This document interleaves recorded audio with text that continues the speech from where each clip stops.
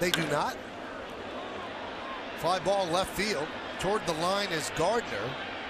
He leaps and he makes the play. Tagging Adam Jones, and he'll make it to second.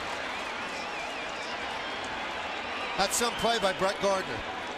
He actually caught it in foul territory, and there is not much room over there for an outfielder to make any sort of play. That's the leap, as Michael called it, up against the wall. And that's on our New York Presbyterian replay. Amazing things are happening here. And here's a throw to second.